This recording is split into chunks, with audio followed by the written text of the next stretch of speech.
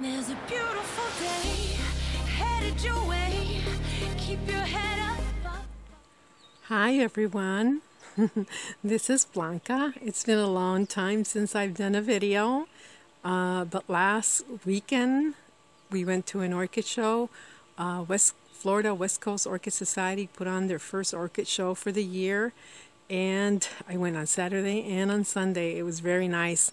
And out there I I planned to meet Todd out there, and Natalia was out there, and other friends, and there were other YouTubers out there, and some people that watch my videos were there and asking me, oh, it's been a long time, why haven't you put on a video?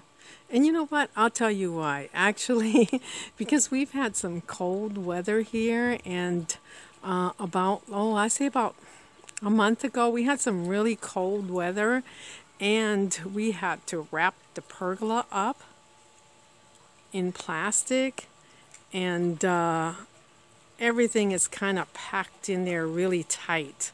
So I really can't get in there and do videos, but I've had blooms in there. Even though I've had that dark blue tarp up there, I have a lot of buds right now, and I'm surprised that orchids did manage to bloom in there. I thought it would be gloomy, but that's why I haven't really done, you can see, tape. It was real windy a few days ago, and we had to go out here and retape the pergola, the plastic down, because it was blowing all around. But anyways, let me show you what I have in bloom now. Okay, I'll start with this one here. She's been in bloom for like 2 weeks now, possibly even going into 3 weeks, and I don't have an ID. I think I have to go search an old photo. And honestly, I was about ready to throw this orchid away, because if you look at her, look, she's sunburned, and her leaves just look bad. She just didn't look healthy at all. But she surprised me, and I saw a sheaf coming out, and it got nice and plump, and she managed to put out these two beautiful blooms. Beautiful colors on it. Okay, and the next one I have in bloom is just this little phalaenopsis, and she's kind of shy, so I'm going to bring her up here so you can see her blooms. And there she is. And I don't know if I'm going to be able to focus. Let me put her down so I can get her tag. She, I got her in Tammy Yammy last year, and she also has a spike see that little green spike there? That's been there for over a year, or a year anyways. And it hasn't done anything. She's just a slow poke. And there's her tag. Okay, let's see what else I have in bloom. Oh yes, also blooming here is this little dendrobium. I don't have an ID. It constantly blooms, but I really like her because she's got that little bit of white edging all along the petals. Do you see? If I can focus. I don't think I'm going to be able to focus. And also in bloom, I have, oh, and she's always in bloom, and I just noticed she survived the cold. She stayed out here all year, and I noticed right about in the middle, she's got a whole new spike coming out there. So I'm pretty happy. She's doing really good. She takes a lot of abuse. And then also I also have in bloom over here.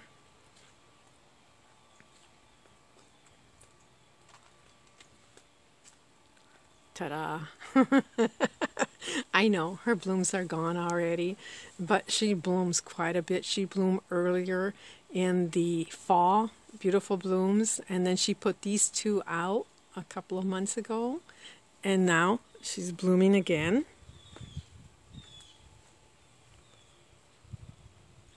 Really pretty. And let me see if I can show you. Look how pretty the lip on this one is. It's variegated, red and yellow. And also, oh, her tag. You know, I really like this orchid because she does bloom constantly. And this is her tag right there.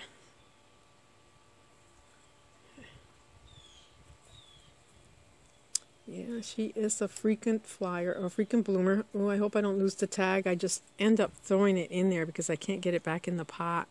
So I hope I don't lose it. And also I have in bloom over here. Little twinkle here.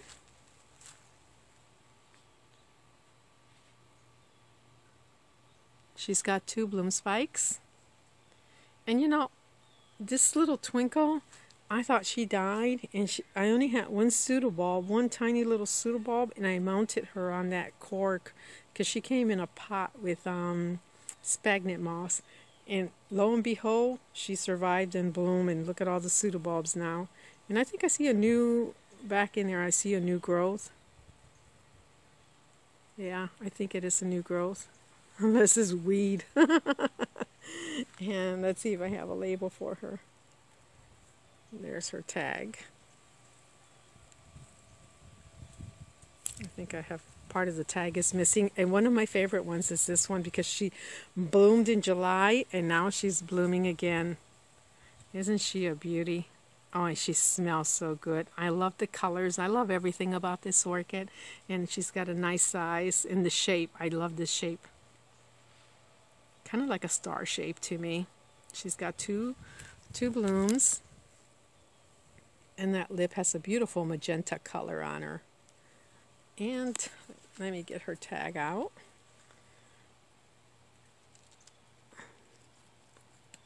Okay, she came out easily, so I hope I can put it back in. And this one upside down. And this one is a Cattleya Gascariliana Cerealia Drago by Alex. Put that back in there before I lose it. Came out easy, but it's not going back in as easily. Here's a peek into my crowded pergola. Look at this. All the orchids that were behind the pergola are in here. Some of the ones from the screen porch. It's so difficult to get in here and water. And you know, I am surprised with that dark blue tarp up there. I've got buds here and there in different places. Right about in the middle of the screen you can see some buds there. And this one on the other side has got buds too. And there's dendrobiums in here, somewhere down in there with tiny buds.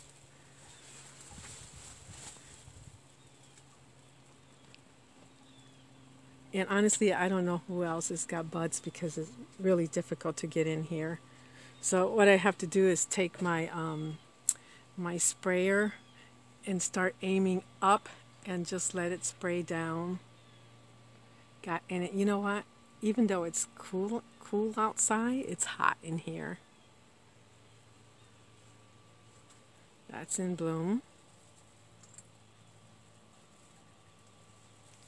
I have 2 of those. I got them from Brookside Orchids. This one came in spike, and then the other one came without a spike, and now I see there's a little spike on it right there. They were pretty reasonable, so I got 2 of them. Okay, I'm over here on the north side next to my mango tree, and way back there inside that wooden basket on the shelf I have a cymbidium that has never bloomed, and I was thrilled because do you see the buds about the middle of the screen? Do you see them there? I was so happy, and I've been watching them very carefully, and this morning, yesterday they were fine, then this morning I came outside and oh my God, I was so angry. On the ground, do you see about in the middle of the screen there? I think a squirrel came and bit it off. I was so mad. Oh my God, it's the first time blooming. Yeah, we've been having some really cold weather here, so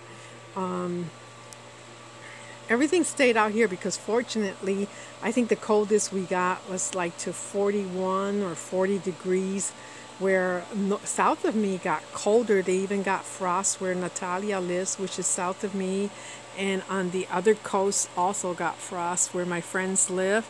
And where my friends live on the other coast, south of me, the iguanas are committing suicide. They're climbing the trees up high and they're just dropping themselves, falling off. They're falling off the electric poles and lines off a 2-story house.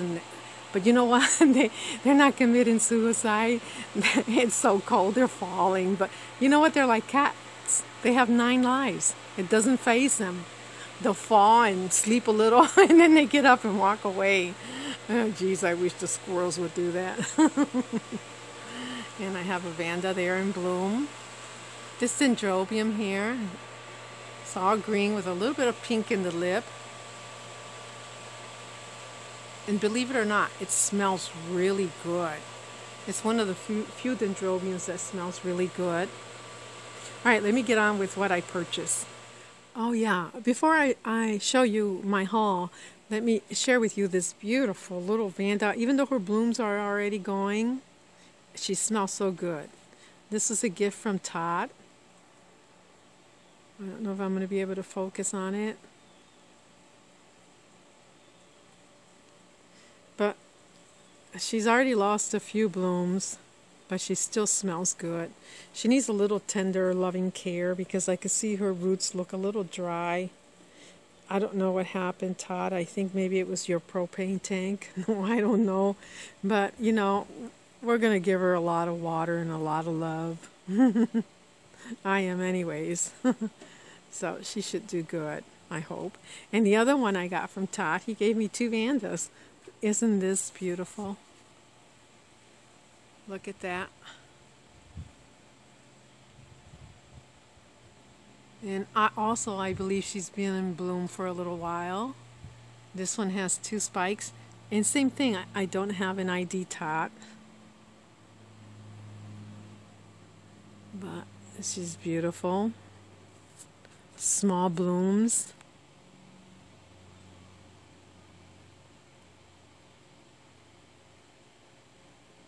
Yeah, I'm having trouble focusing today. It could be, it's cold out here. It's supposed to warm up tomorrow. Real nice though. Oh yeah, at the orchid show I ran into Vincent, and he's from Lakeland, and he said, Blanca, I have an orchid for you. I've been carrying it around for a long time. I never run into you at any of the orchid shows. I haven't seen you in such a long time. And I said, that's true. I kind of been home most of the time with this quarantine thing. But then he went down and reached into his pant pocket, and I got a little scared. No, not what you're thinking. No. I'm just thinking what he was going to pull out of there was going to be a crispy, dried orchid. But no, look. He gave me this little Nobly dendrobium bare root. I went ahead and pot her up. And she's got a little, do you see that? It looks like she has a little bud there. I think she's going to be blooming. Yeah, he pointed that out to me. And not only that, she has new growth down here. Tiny little growth. So Vincent, thank you very much.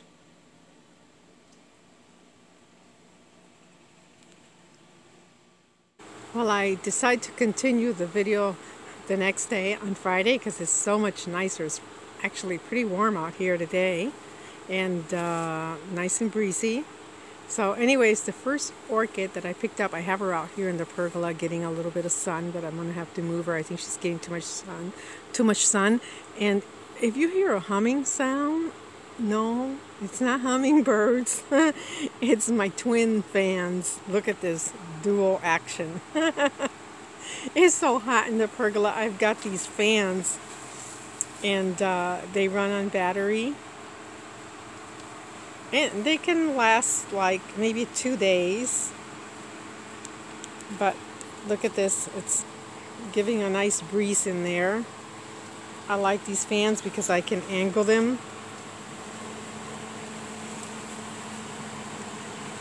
And it's a nice breeze too, so. Alright, my first purchase. Okay, I brought her out of the pergola. That's better. Now, the first orchid I picked up on Friday was this one here, on Saturday.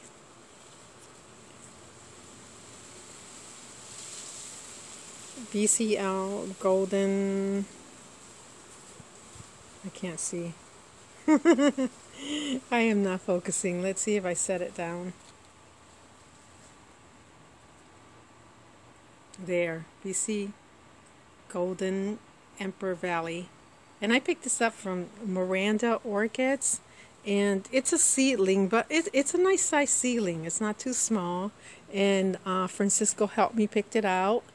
And he said this is a nice one. It's got a nice growth on it. The newest growth was this one here.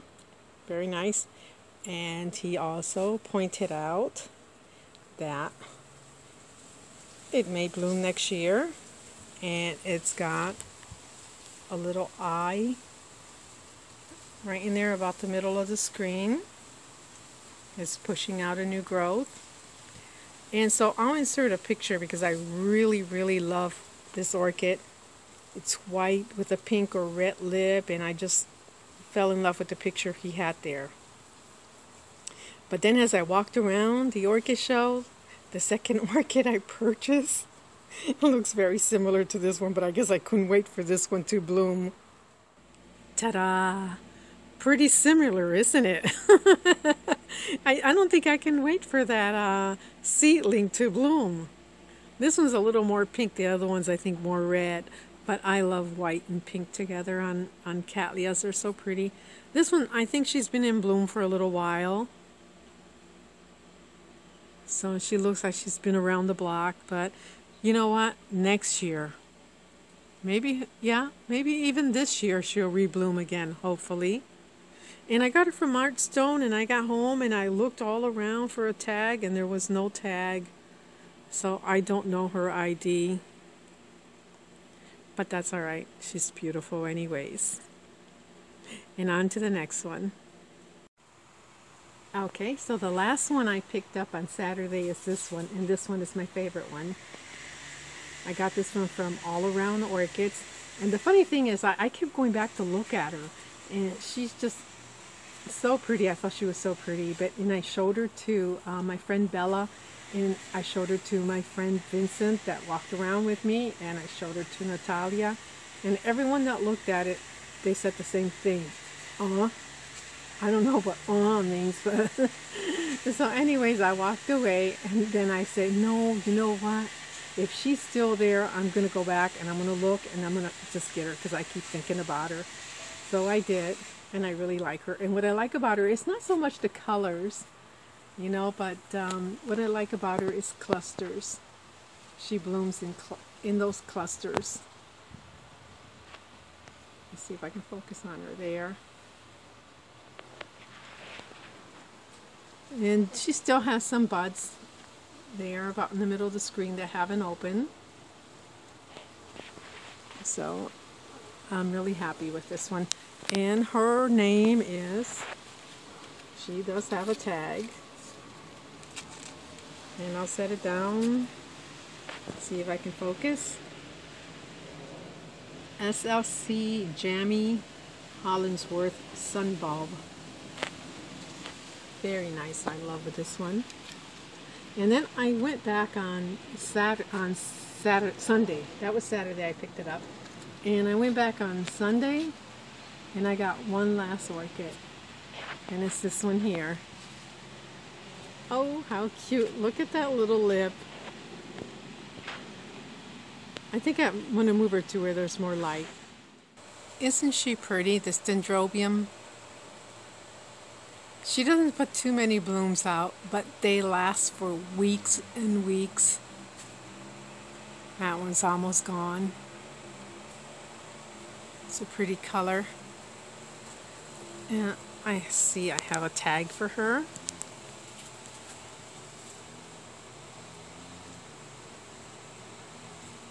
It's Dendrobium Newborn Starbright.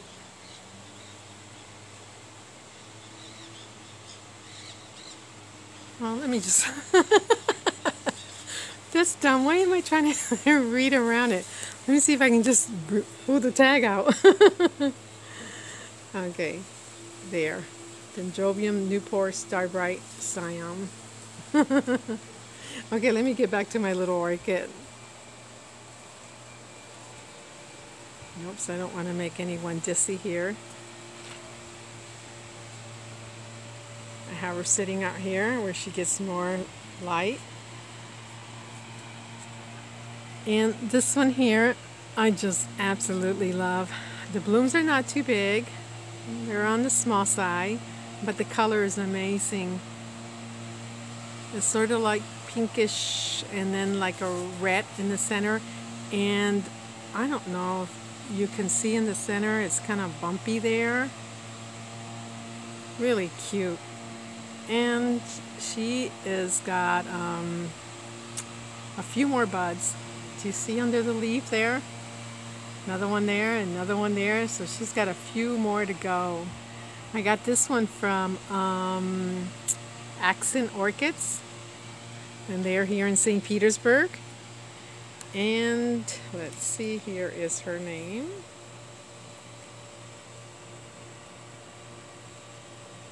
Dendrobium Dawn Chromentum, something like that. But I really like her. I haven't detected a fragrance, so if she has a fragrance, I don't know.